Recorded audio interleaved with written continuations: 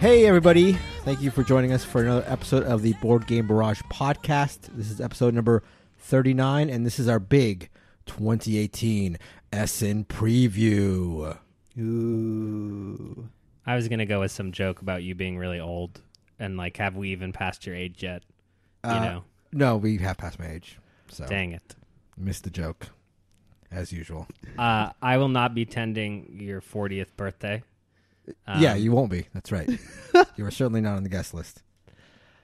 I was going to say because I'm too cool to go to Yeah, a 40-year-old to an old person's party. But wow, we're defining our friendship over the air. Right. Okay, let's All hammer right. this out. Let's just take the next couple minutes and just figure out. Let's talk Where we about stand. who likes who. So Yeah, okay. we have to vote one of the three of us out. On Right. 3, 2, 1. Kellen. Mark. Yeah. God, I think we'll see you later. Clear. All right, so Phelan, we locked this eyes. is going to be Sorry. a two-person podcast Yeah, from now on. Mark Can we and shut I. off Kellen's mic? Well, I don't know. Because he's As no far as I longer- can tell, I'm the only one that got no votes, so I feel like I'm the only one staying. You're going to do a one-person podcast? Exactly. It's what. Who's going to listen to we, that? the Your people, girlfriend? demanded. I feel like I get to like be in some of it if I only got one vote. That's Kellen is fair. definitely exiled. Kellen's- That's yeah, clear. Kellen's out. Mark's there half the time. Right. I'm doing the rest of it. So this is going to be another top 5 list from us, and we're going to be going over the 5 games that we're most excited for that will be debuting at the Essen Spiel. I guess it's called, right? Yeah, Right. where it's Essen this weekend, and we're recording this live from Los Yeah, Angeles. That's right. That's right. The sister city to Essen. Yes, pretty much. As it's known. Basically the same place. But before we do that, you know what we're going to do? Talk about board games. Talk about games. we Talk won. about games that we have been playing. Yeah, so I'll kick this off. We played a game of SPQF. So this is a indie deck building game, and I have now played it at every player count of 2, 3, and 4 players. This is a deck building game a la Glory to Rome, where every action that you take, you can follow. Other players can follow your action for sort of a lesser version of that. The game is quite complicated in its iconography. I guess its most interesting mechanism that it adds to deck building, and I'm sure this has been done before, but the cards that you can't use on your turn become available to be purchased by other players. So you're trying to figure out how to use most of your cards or the cards that you want to keep in your deck forever. Otherwise, you kind of have to set them out for an entire turn. And what's interesting is the economy, like in a Dominion game where everything costs money, in this game you actually just get a free recruit at the end of your turn. Right. So if the card is out there, someone is likely going to take it. This is an indie production. There's cool art, but it's kind of hard to interpret sometimes. It's a little muddled, a little bit. Yeah. This is definitely not a game right out the bat, I'll say it, I would recommend to everyone. But I started reading about it, started hearing from the designer on Twitter, and there's just something Chudiak-esque in it Certainly. somewhere. Yeah, for sure. This is fun. I think I like this at 2, substantially better than at 3 and 4 based on sort of my first pass through the player counts. What did you guys think? I like you were saying, like the lack of card buying economy. I mean, the idea that not every card is of equal value, but the cards are sort of roughly of the same value, but just very extremely situational.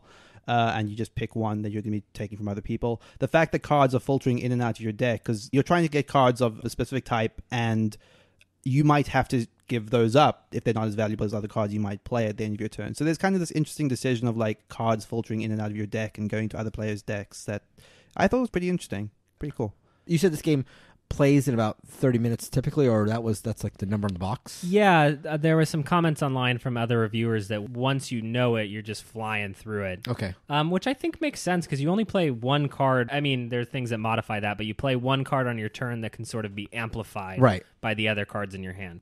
Our game took a little longer than that. I think it took about an hour. If this game ended up playing quicker upon repeated plays, I think that would be the reason I would play it, because otherwise I'd rather play Glory to Rome or Motainai. I think they're just better versions of what this game is trying to get across. But if this game ended up running more quickly, then I think I'd be more into it. So as a compare-contrast to Motainai, and Carl Chudiak is my man, or my doctor, I might say.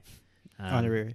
He's an honorary doctor. As a compare-contrast to Motainai specifically, there's something intuitive about Glory to Rome from the sense that you're building buildings, you're putting stone into them, and even in this game, which is SPQF from an iconography perspective, you're still building a civilization, Yeah. which like makes sense. Matainai is this sort of, on the left side, you put your works for sale, and on the right side, people come the gift shop, visit them, and like it makes less sense thematically. Right. So as someone who loves Chuddiak, I have actually gotten rid of Matainai because it didn't make sense to me. Sure. And Glory to Rome is substantially longer. Interesting. I couldn't agree more. Like, I did not give Matainai much of a chance, to be fair, but I was decidedly not into it after the couple of plays I had at it. I haven't tried Glory to Rome. I feel like, based on everything you guys are saying, I really absolutely should. But yeah, I see the comparison of SPQF to Matainai specifically in that multi-use card and just those follow mechanics. But it made a lot more sense to me off the bat. Like, there were like teething problems with figuring out exactly what the rules were and how the iconography worked. But once we got into the flow of it, everything I was doing intrinsically made sense, like you said. You're collecting resources, you're spending them to upgrade civilization, that sort of thing. I think for me, Matainai, although the theme is certainly pasted on, and even the pasted on theme doesn't really make too much sense, I feel like it's just a richer game. Like, upon repeated plays, Matainai, you'd have more interesting strategies to try, and I think the cards are a little deeper than this game is. I feel like this game, the cards are pretty straightforward, which is fine, which is a pro in and of itself, but I think I would slightly prefer Matainai. Yeah, so that is just another card game that I sort of like from the multi-use action perspective, but I think that's enough for us to cover. This is an indie game. It's $50 for a small card game. It's likely won't be available in like 2 or 3 months. Right. I guess it could be reprinted in a couple of years by a bigger publisher similar to some of his other designs. I also know that the designer is still selling a handful of copies. Probably, who knows if they'll still be around by the time you hear this, but yeah, that's still available. SPQF. Just rolls off the tongue. It's easy to say. SPQF. SPQF. Oh, that was good. You're our sound pronunciation. Yeah, not your voice sucks. Okay. Blanket statement. So I filled a gap in my Uwe Rosenberg catalog by playing Le Havre, which is a game I hadn't played before. This sort of falls along the lines of his other farming games, although it's not a farming game, it's more of a city building game, but it takes a lot from Agricola and Caverna. It's a resource gathering / conversion, which he's known for, and which those two games feature. And this is definitely a mid-weight Euro game. Yeah, I'd say midweight. I mean, I think it's, if you consider Agricola and Caverna midweight, which I think I would, maybe mid to heavy. I think the definition of midweight has moved a little bit. Sure. Yeah. And obviously midweight is sort of nebulous in and of it's like inherently nebulous saying midweight. So, go ahead? No. Okay. Bad joke that we missed out on? It was going to be something like midway between like me and one of you, whereas like I'm on the top. Okay. Well, too bad we missed that. I feel like that would have been a crucial joke. But yeah, I mean, just sort of fill in the gap there. Right.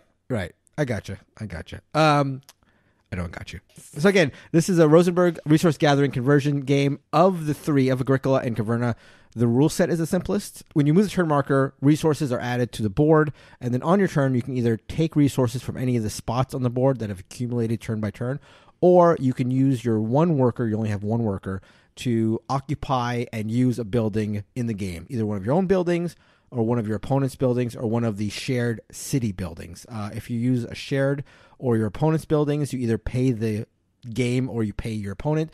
That's one feature of this game that I like a lot. I like the ability to use other people's buildings. I always find that sort of interesting. And you can sort of also camp out in somebody's building, so you can prevent other players or them from using their own building, which is a cool function. And that's where if you have bought the building, right, you don't get a bonus if you use it, or how does it work? If you buy the building and you use it, you don't have to pay for it.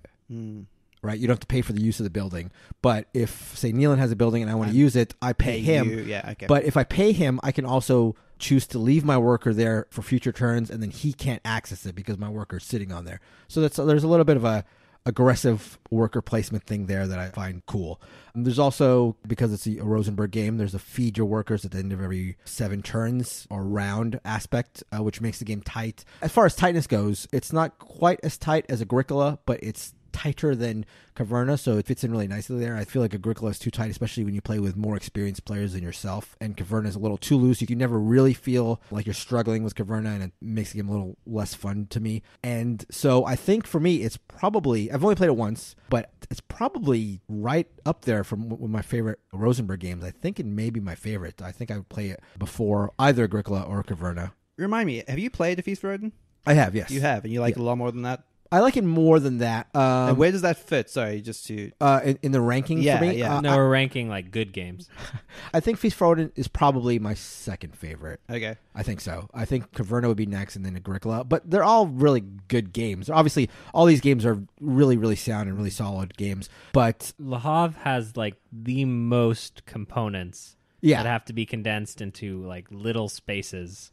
There's so many people online who've like made containers or made little extra things to store all the fish. Which is great because I traded for this game and the person who had the game before me made like all these great like little containers. So it's like perfect. But yeah, if you like Rosenberg games and for some reason like me, you had not played Le Havre, I would very strongly recommend it. It's a fantastic game if you're looking for that Rosenberg goods gathering convergent thing that does so well. So Le Havre. Is it long? It is on the longest side. I wouldn't say it's long. And also, it plays really well at 2. I played it at 2, which is something I don't like doing for games that are not expressly 2-player games. But it played really, really well. But even at that count, it was on the long side.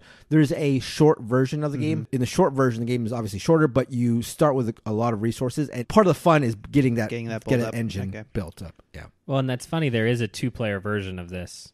Right. Inland Port or something? Port, Have you played that?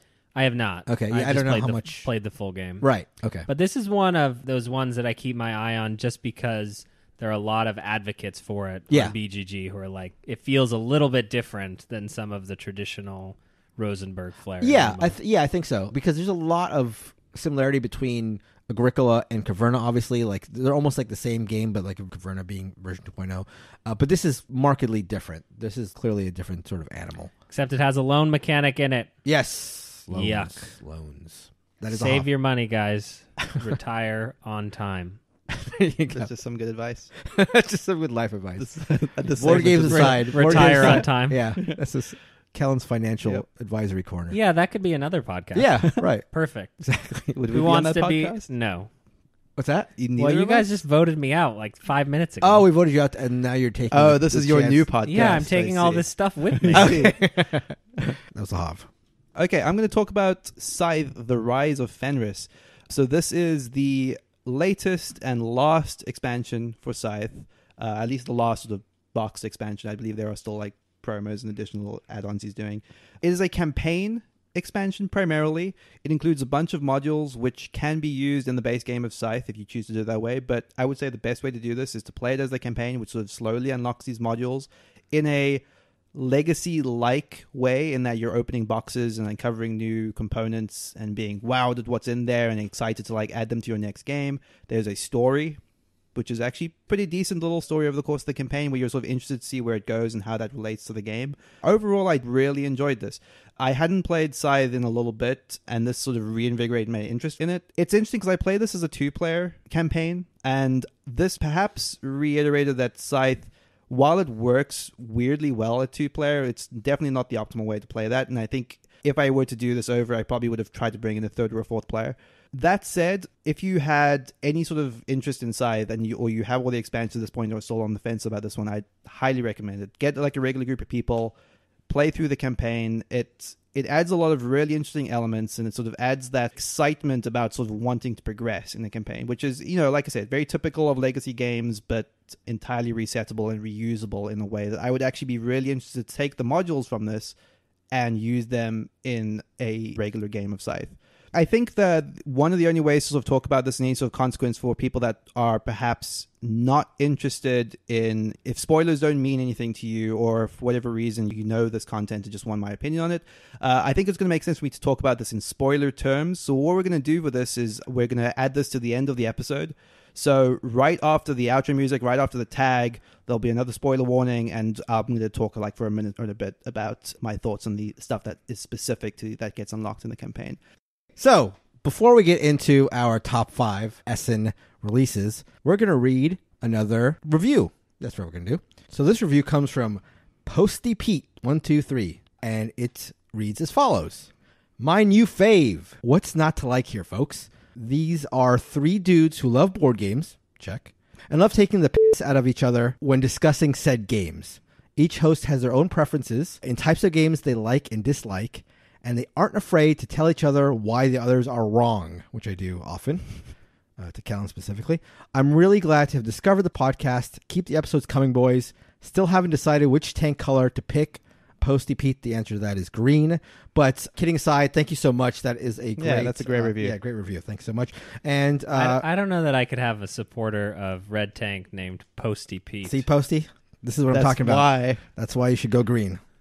I mean, if you want your first follower to be Posty Pete, I'm sorry, be first? my best. I'm sorry, first? Be my guest. There are a legion of green tanks out there, Kellen.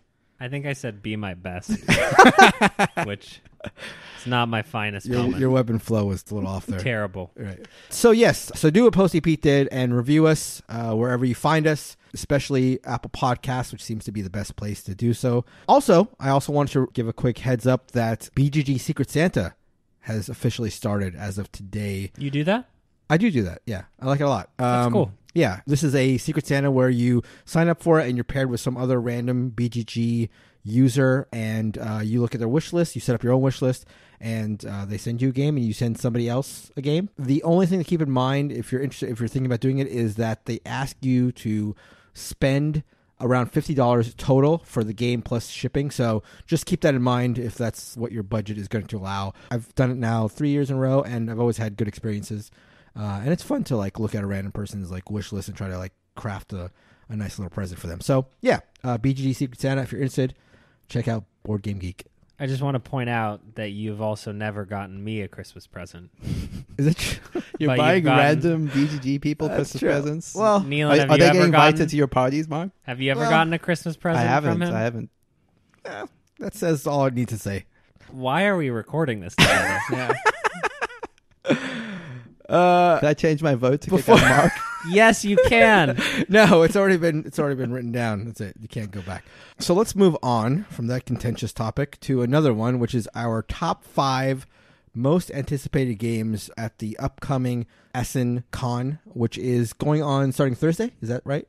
Yep. This so week? when this episode drops, yeah, it'll be the first day. First day of Essen. If you're at the con and you're listening to the show, by all means, write us at boardgamebarrage at gmail.com or tweet at us and let us know how it's going, and if you're running into any interesting games, or if you played any of these games, which are we going to list starting now. So yeah, because I mean, I think it's worth saying that information is maybe not super forthcoming on a lot of these games. So if you've played one of them or you have more information than we do on them, like, please let us know. By all means, yeah, definitely. So let's kick it off. Anybody want to start? Yeah, I can start us. Okay, my number 5 is sort of like the wild card on my list. This is the one I know the least about, but tentatively pretty interested in. This is Magnastorm by Feel and Spieler. So they're the makers of Terra Mystica, Gaia Project, Feast for Odin. I believe that's where Uwe Rosenberg is primarily. I'm not sure. But regardless, the premise for this game is interesting. You're sort of on this planet called Magnastorm, which is the worst name for a planet ever. But you're like scouting the planet in these sort of like dune buggies. You're sort of roaming around it, collecting resources.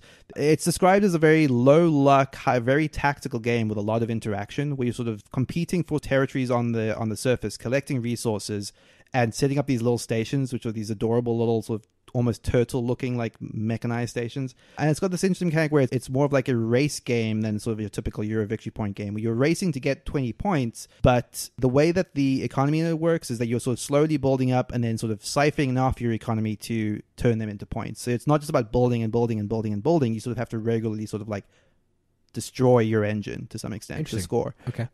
Which is just kind of an interesting idea. And I generally kind of like race games as a concept, and this seems like a really interesting heavy Euro take on that. So, yeah. Nice. That's Magnastorm. It sounds like a Crazy Words clue gone wrong. It sounds, yeah, it's such a terrible name. I'll go to my number 5. My number 5 is by Friedman Fries.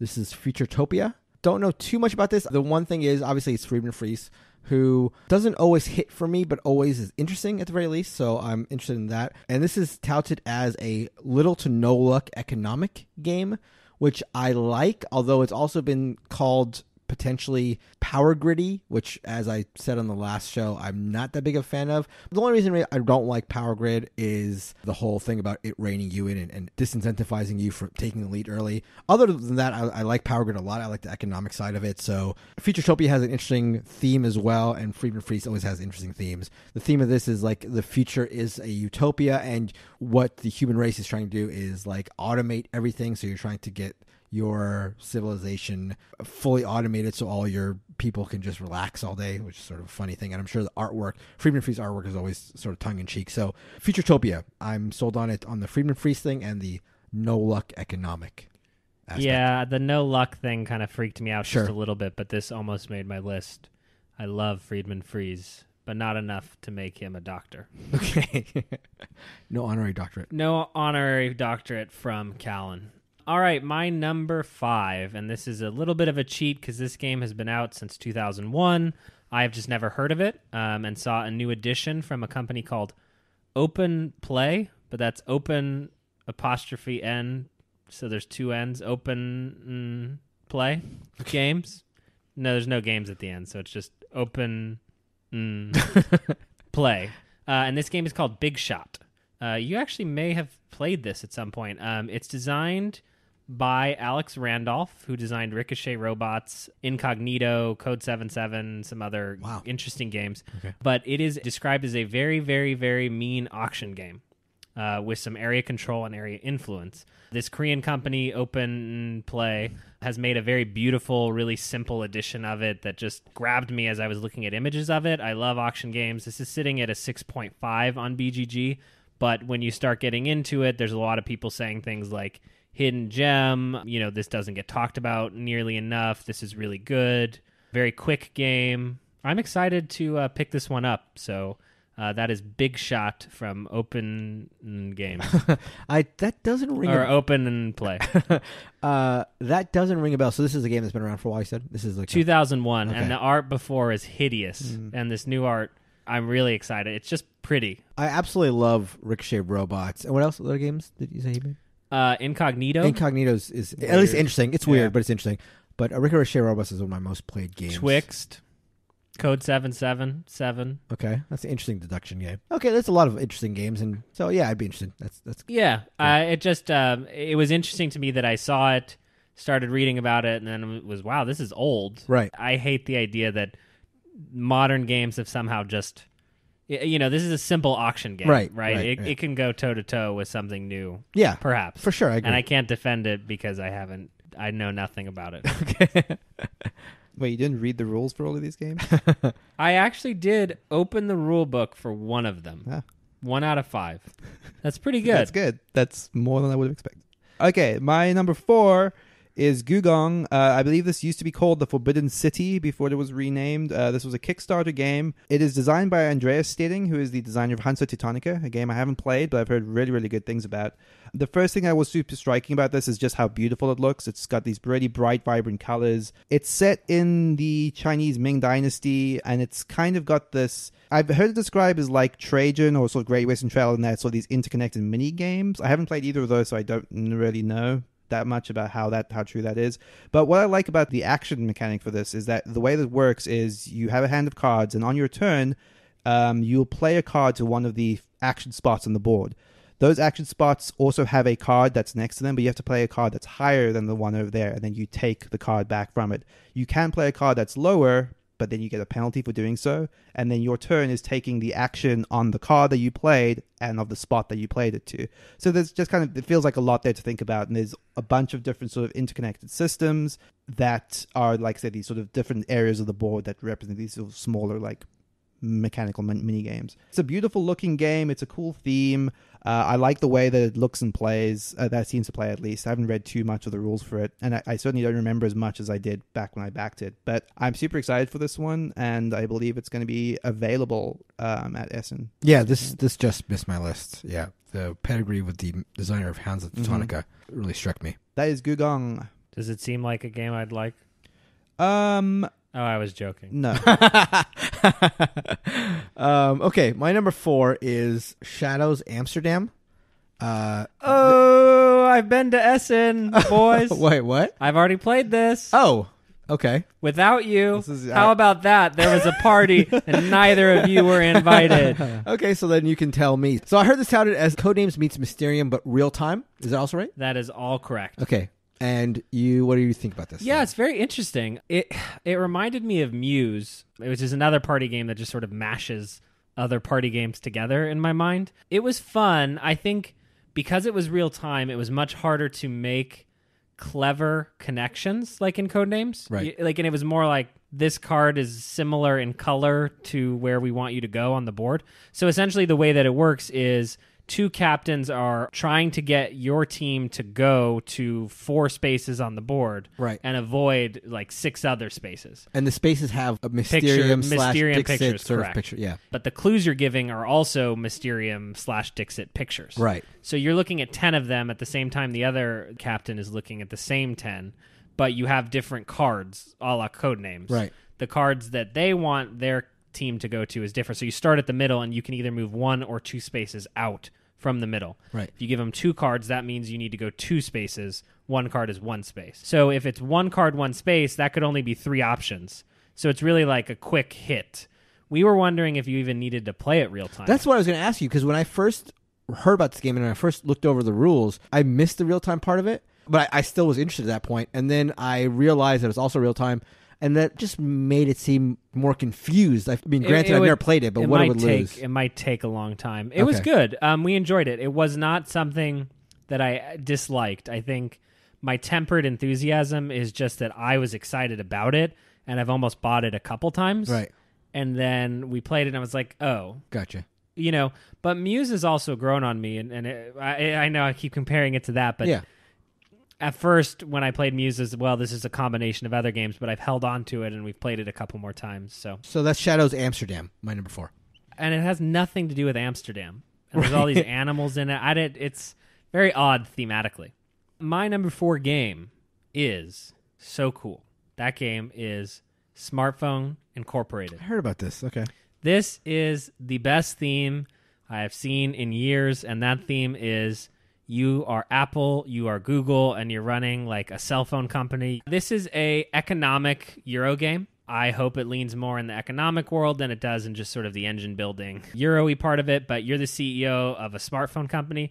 There's just something that when you have a good theme or a unique theme like that I get really jazzed about. It's just not the same build a farm. Even though I like farming games, it's just so unique and different. But you have a phase where you're changing the price of your cell phones, which impacts everyone else, and sort of this hustle. I think it's something that we all sort of relate to, having grown up in the age where there's all of these big tech conglomerates that are sort of forming and we've been through the AT&T versus Singular. There's something there that I think is fun and clever. I'm hoping it's in the game. Obviously, it's weird to like a game just for its theme. You win the game by being the richest player at the end. I'm all in. Smartphone Inc. I think the name is so great. It's so weirdly specific for the theme. It's just, how could you not want to play this? That's Smartphone Inc. Okay, my number 3 is Alone by Horrible Games. This is a scenario-based campaign game, and the main draw is that is a 1 versus 3 where 3 people are playing sort of the evil dungeon master elements. So it's almost like a flip of what's typical, where you have like 1 person playing the board and 3 heroes. 1 person's the hero, and everyone else is against them. So that hero player sort of can only see one small section of the map at a time, whereas the evil players work together. They can see the entire map and are sort of setting up obstacles to stop the hero from progressing. Plays that over a campaign in a way that seems pretty interesting, and that the outcome of each game feeds into the next in a way that I'm not sure how that works exactly. It seems pretty cool. It's a novel idea that I'm kind of intrigued by. It was a Kickstarter game, and sort of having looked at the components, there's kind of a very Kickstarter art vibe to it that I don't love, but I'm intrigued enough by the idea that I'm super interested to see like how it shakes out. That's Alone. My number 3 There's a lot of role-playing in that, right? I don't think so, is there? Well, I don't know. It just seems... I don't know, maybe. Well, it's funny because I think of role-playing sometimes in the sense that... I guess there might be. When the DM is the 1 versus 4 or 1 versus 3, he has to sort of play... But role-play the game, as it were. Yeah, play to have fun instead of play to win. Yeah. Right. And I know nothing about this game, but that's one of the apparent challenges of designing a game like that. Right. It's as much fun as you bring to it. He's the one who won't roleplay, dude. I'm ready. What are we doing? What are we roleplaying? Are we playing Fog of Love? Who's who? Oh, we should play. Yeah, we should definitely still do that. My next game, my number 3 game, is by Sebastian Dujardin, the designer of Trois, and art by Vincent Dutray, who's one of the hotter artists. This is Solenia. The thing that I'm interested in this game, aside from the fact that it's got Vincent Dutray doing the art and the designer of Twa as a designer, is that it's only 16 cards. The entire game is 16 cards. It takes place on this planet of Solenia, where I guess this planet doesn't spin, so it's like half the board is light and half the board is dark, but you only have 16 cards. It's sort of like Inis-like in that way. Inis is a game that I should like but don't, but I do like the limited number of cards in Inis and the idea that you know the options that all the players are going to have and you're just trying to strategize based on that. So this is I'm hoping maybe the Inis that I was hoping Inis would be, if that makes any sense. So that is the Inis. This is the game that I hoped Inis would be. That's better. So that's Solenia. But don't cut the first part. No, of course it's going to stay. Great. So this is Solenia, my number 3 game. Cool. My number 3 is once again more of a theme than a love of the mechanics, because I haven't read the rule book. This game is called Tsukiji. It is based on a fish market in Tokyo.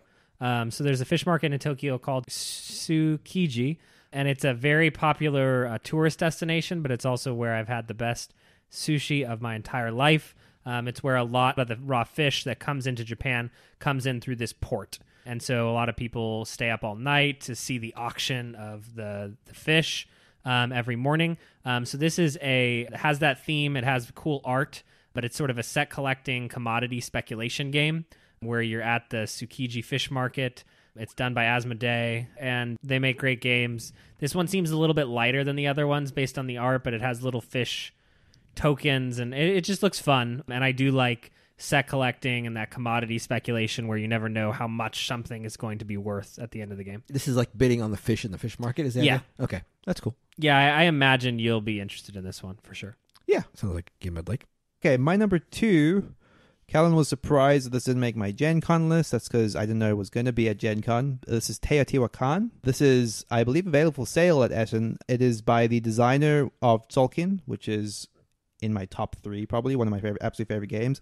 And that's Daniel Taschini and David Churchy, who's the designer of Anachrony, Tricarian, and a bunch of other really great games. This seems like a medium-heavy sort of Euro game, and it's sort of like, one of the things that's so striking about it is if you see the board, there's this central, almost sort of like mahjong tile sort of pyramid made of these wooden tiles with symbols on them. I don't know what that's all about. It looks really cool, though. But the mechanic for the game is basically that there are action spots where you have 3 workers that are just represented by dice, and you have to pick a spot to move a worker to, and you pay according to how many other players are at that spot. You balance that by if you move to a spot where you already have a worker, that action is more effective.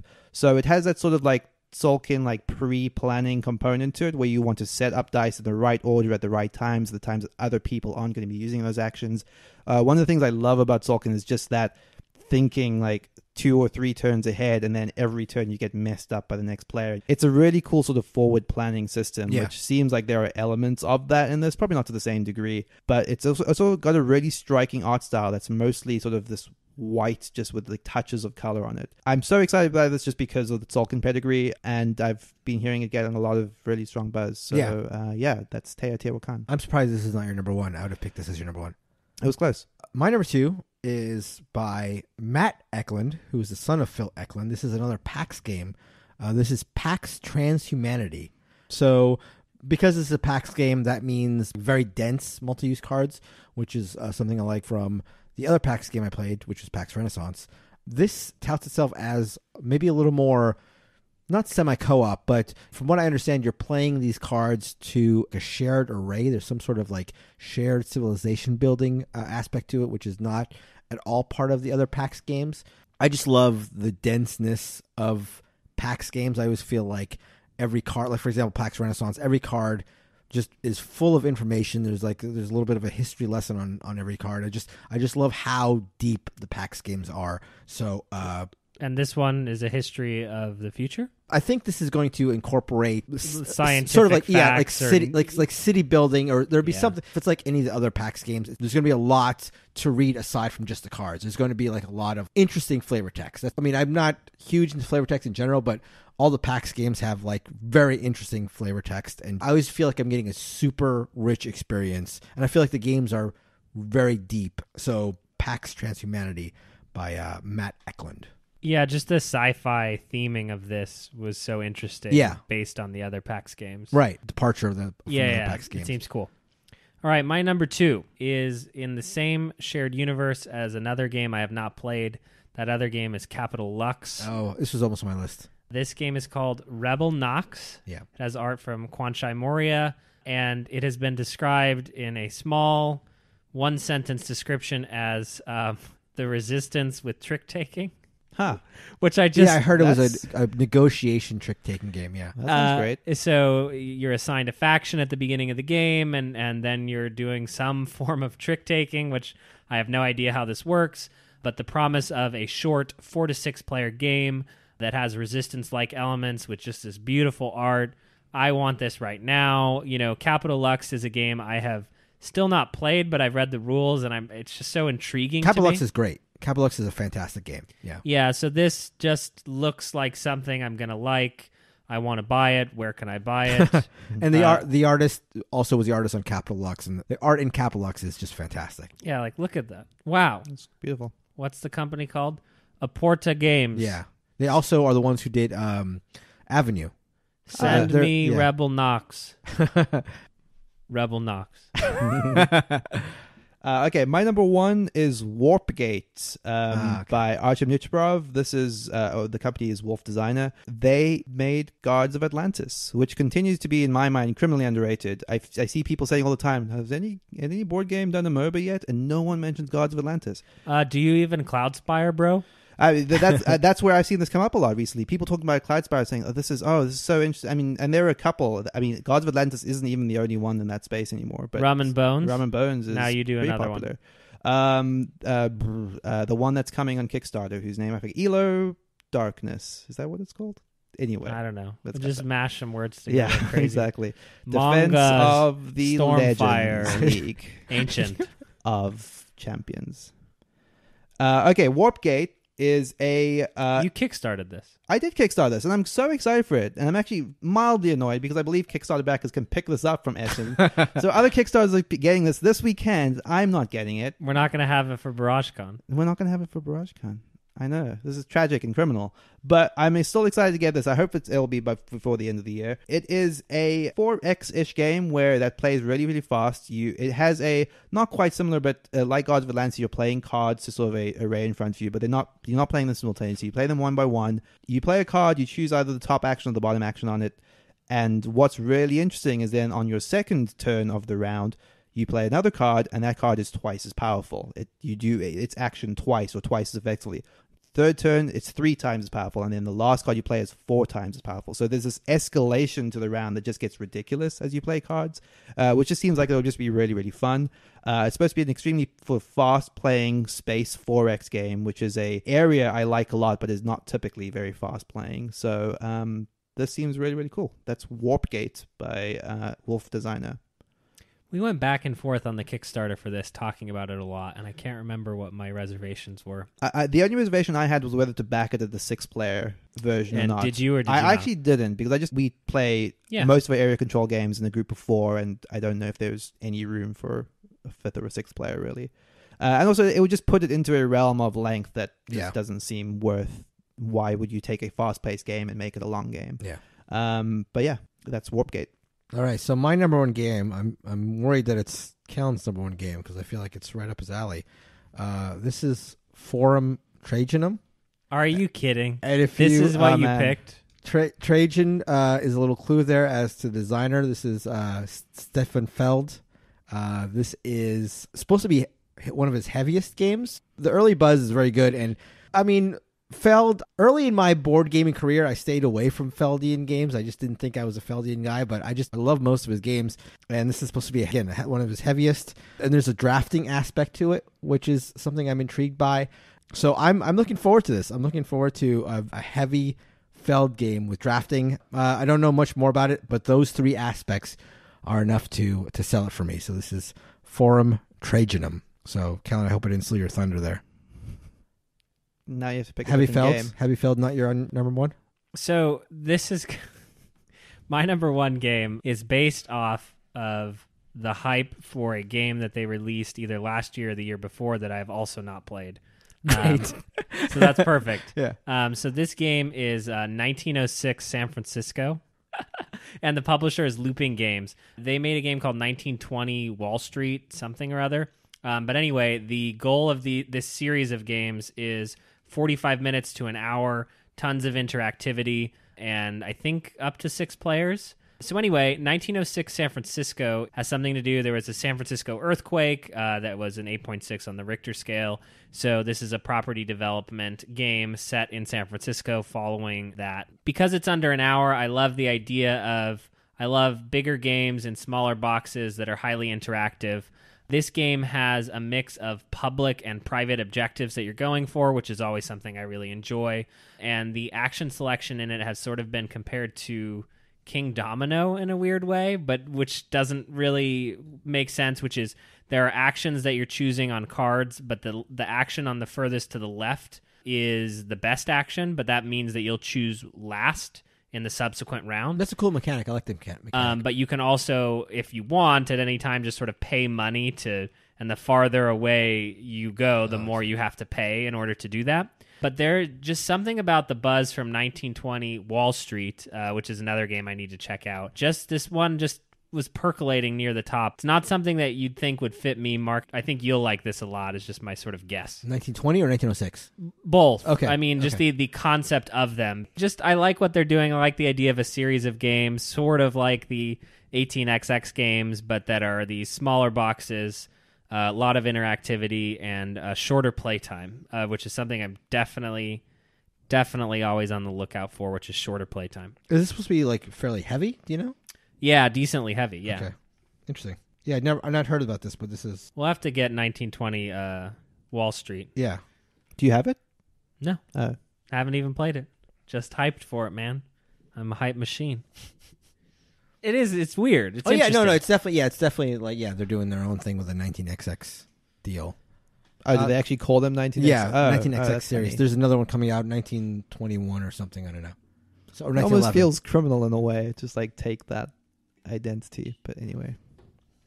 All the 18XX games aren't made by the same company, No. are they? Wait, are they not? Yeah, no, they're not. I'm sorry. I sounded a lot more surprised. You I guess can't than you own should a have. year, Neelan. Well, that just seems like a weird thing. They're not No. all made by the same company. Not at all.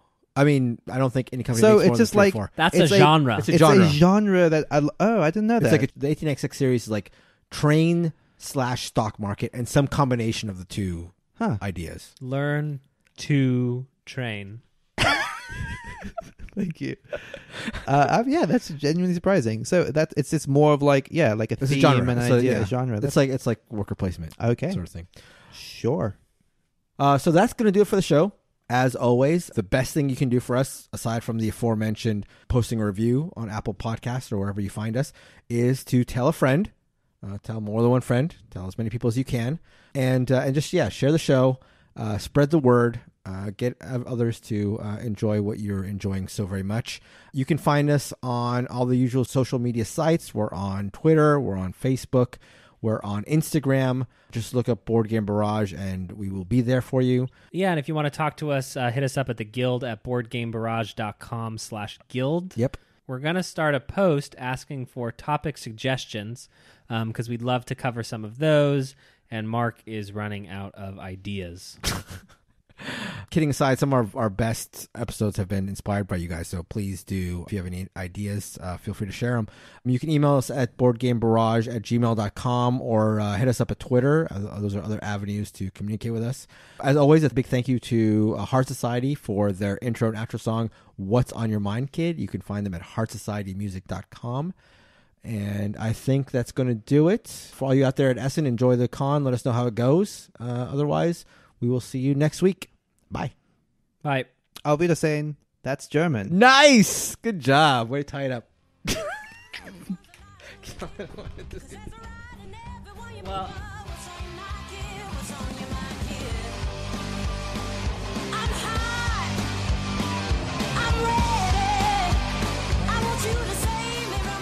Tell All us right. when you want to get back in on the episode. Yeah, right. Exactly. tell 'Cause this is all tell cut. us. God. Every time I get fun, you cut it. All right, we'll leave it in. No, well, don't do that. Please cut that last bit out. Yeah. So Okay, so this is your spoiler warning. Spoiler alert.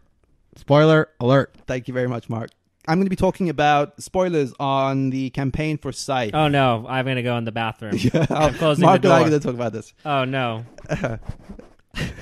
Is that sound you running away? Foley work? Clop, clop, clop, clop, clop, clop. Yeah, like coconuts riding off. I'm not here. The biggest and best thing about this campaign, the one thing that makes this almost an essential purchase, I think, if you did not know this, there are 2 new factions in this box. I was actually genuinely surprised with this. There are 2 biggish boxes, which is probably a reasonably good clue. But for some reason, when you open one of them and you see all the minis, it's just there's something surprising about there being that much plastic hidden away from view and it's just there at some point unlocked in the campaign. Because, like, if you think about it, a faction is 4 mechs, a character, airship, so there's a bunch of stuff that just combat wheel. A combat wheel, yes, exactly. A bunch of sort of, the meeples, the structures and everything. So those factions are really interesting additions. One of them has sort of a modifiable start where their mech abilities are sort of semi-randomized. You draw sort of a bunch of them and then choose which ones to play. And their factory cards are also single use, but they start the game with a bunch of them. So they're just very versatile and very different every single time you play them. The other faction is this very aggressive faction that has this like leap ability, so they can move aggressively across the board, and they're incentivized to spread as far as possible because they have these tokens that are worth -1 points for them at the end of the game, but the more of them they get out on the board, obviously that they get rid of that penalty. But also if other players move on top of them, they get those -1, so they sort of spread influence and can sort of block off movement to some extent. They just have this very intimidating look about them. Their mechs are huge, twice as big as the other ones. They're cool. They're cool looking. But how are you going to bring this to game night? Right? Like, well, hey that's guys, kind of the weirdest in this thing. Box. Yeah, that's one of the things that's so weird about a spoiler faction, right? It's like if you sort of break it out and sort of use it, you're like, oh, hey, let's play Scythe. I've got these 2 new factions. And then someone at the table is like, oh, I was in the middle of the campaign and I didn't know that yet. Or like rank the factions in Scythe. Right. I don't know. It's a very strange thing to sort of include such a major component, because to me, that's the main draw. I mean, they did a whole expansion that was just 2 new factions, and this is that again. The other modules, less interesting. Some of them are sort of like randomized setups for like mods that you would change your mech abilities, things that would just give you one-time bonuses, ways to change the objective scoring track. Not a huge fan of those. There is a cooperative module, which surprised me. I haven't tried that yet, but would be interested to try it. And there's, roaming monsters and stuff like that. So nothing sort of mind-blowing. The factions are, to me, the main draw. The other modules were interesting over the course of revealing them in the course of the campaign, but not something I would necessarily go back to and play with. The thing that's become apparent is also that Scythe has become increasingly more wonky with all of these additions. I think we've spoken about the airships and how they sort of just inherently imbalance some factions in weird ways. I think the more of the stuff that you layer onto the game sort of deteriorates. We spoke about this last week with just like the optimal way to play it. For me, the optimal way to play Scythe is with the base rules and just all of the factions at your disposal. I probably wouldn't include airships. I haven't tried that many of the alternative ending conditions, which seem interesting. But anyway, that's my sort of long and short take of Scythe, at least in the current end state, if there is no more expansions truly coming. Pretty happy with it. Overall, like I said, I want to play more games of Scythe just with these new factions. How long was the campaign? How many games? The campaign was 8 games. Okay. Yeah. And Scythe is a pretty fast-moving game, especially at 2 players. Like, it takes us like an hour and a half. So you don't have that legacy sort of wear or that concern with a legacy game sometimes when it's 12 or 14 games that you have to really get through. So exactly. 8 games seems... 8 games is good. And actually, one of the things that's smart is that some of the scenarios are actually really short just in the way that they're designed. So we would finish them in like 45 minutes and then almost be tempted to just go straight into the next one. That's cool. So yeah, it's definitely a pretty quick experience just to get you into all the modules and still be pretty compelling. Yeah, I think that's gonna wrap up my thoughts on Scythe: The Rise of Fenris. Spoiler alert over. You are now entering a spoiler-free zone. All right. Kellen loves my jokes.